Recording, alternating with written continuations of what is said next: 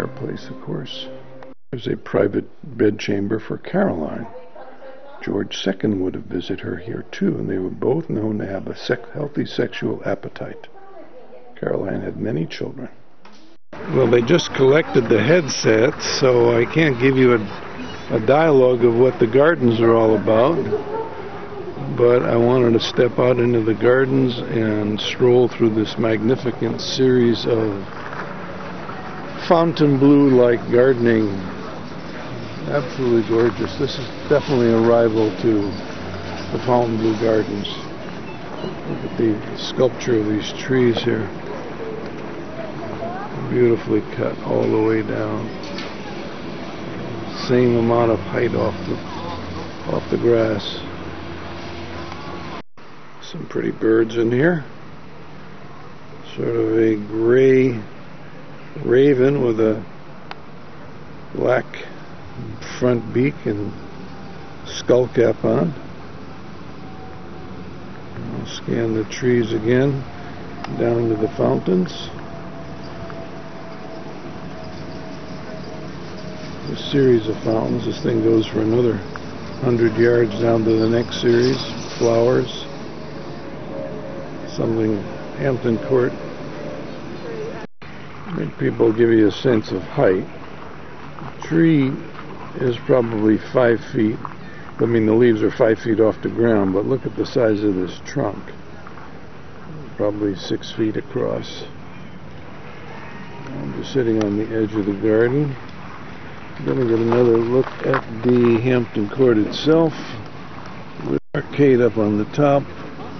There's the ornament over the door. This rear entrance into the gardens, I guess you would call it. What's pulling on my shoulder here? This is called the Clock Court, and Folka's going to tell me the story of the fountain right now. Look at me and tell me the story. The fountain, I just read that. The fountain was a water fountain, but under one of the kings, whichever, he made it a wine fountain.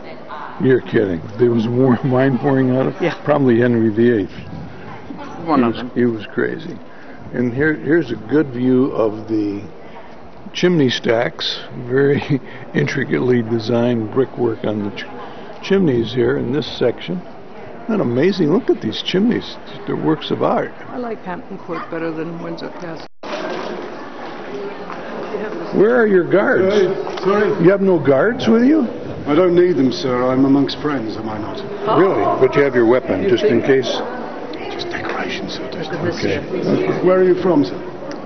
United States, Atlanta, Georgia. The Americas. Americas. Oh, you're Spanish then. Good to see you. Okay, we were Spanish then. In my time, everywhere that was in the New World, that was discovered in the New World, was given to Spain by the Pope. He arbitrated between the Spanish and the Portuguese. Portuguese got the East Indies, the Spanish the West Indies. So in America, you have your own king, which is Carlos, the King of Spain, who is very powerful because he's also been elected the Holy Roman Emperor. Really? He caused me a lot of problems. Yeah, he wouldn't give you a divorce, right? Well, he was the one who stopped the Pope giving him a divorce because he had sacked Rome and the Pope was scared of him. Charles just happened to be Catherine's nephew. Do you know the origin of why they call it a cod's piece? Oh, yep. Yes, because it covers the cod. Covers the cod. What a beautiful, look at his ermine.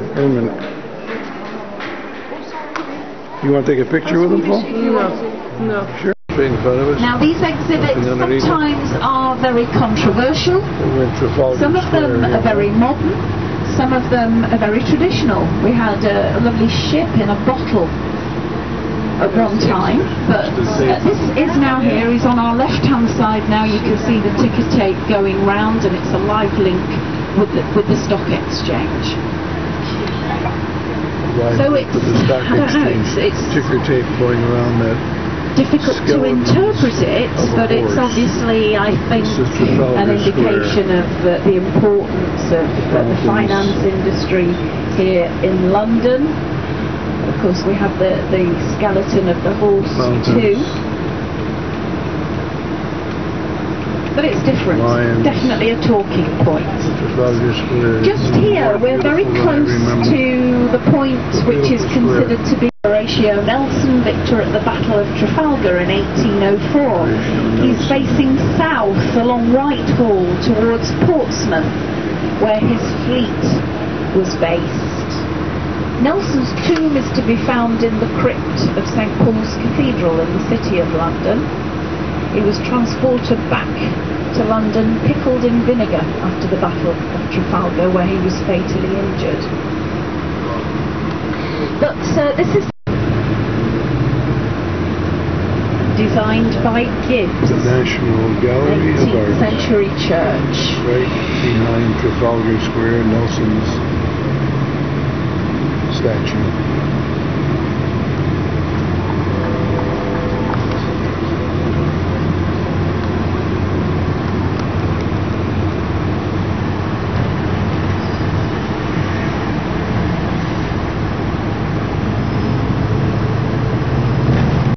There's a walking bridge over the Thames there. Moved to newer premises close to Victoria, so a little bit further across town. But they're coming back. They're coming back to their original home very shortly. It's at Scotland Yard. Another cabbage shelter here on the left. They're all equipped with fully functioning kitchens. From Egypt, there are the two sphinxes facing the wrong direction. They should be facing outwards, apparently. Good view of Waterloo Bridge, the Ladies' Bridge. Here goes Folke up the steps. Folke is going up the steps of the most famous bridge in the world, it says here. Tower Bridge, and right next to it is a little statement about Dead Man's Hole. You can stop the tape and read that. We're going up to the Tower Bridge exhibition up on this way too. Nice. We got a nice framing of the bridge here. And this is looking to the opposite end of the bridge from the steps I'm coming up. And here our hotel, named the Guillemot Hotel, the Tower Hotel, is framed by the opposite end of the bridge. The Tower Bridge is not that long. There comes the lady over the bridge. I think she was just taking some Germans' pictures there.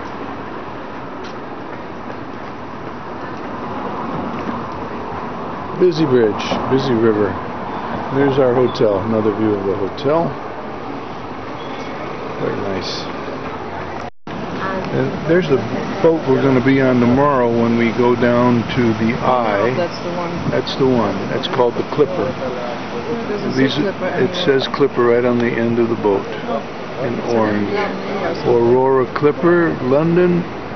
There's no site, there's no verbiage on that. It's just a taxi, a river taxi for about 7 or 8 pounds. It's not cheap, but it's very fast. So we just crossed over the river. That's one end of the bridge, and that's the upper walkway that I guess you can walk across. I'll zoom in on the spot above us. Sort of a wire mesh. You can walk across, I guess, to get some thrills. And now everybody can see, especially Andrews, that's the arrow on the FedEx truck. And there's Folke waiting for Rolls-Royce to pick her up to continue this tour. And the other end of the bridge, we're going over the last extension of the Thames River. We'll go through that and we'll look for a place for dinner tonight. Well, that's London's new City Hall building. And right in front of it says London's Riviera. And guess what the Riviera consists of? Lounge chairs. Looks like a Jimmy Buffett kind of place. They're drinking all kinds of Jimmy Buffett drinks. And there's, what do you call those birds? Can't think what I was trying to remember. And I'm going to scan over to the bridge again. I just had a delicious piece of lamb, leg of lamb or sliced leg of lamb, and it was outstanding.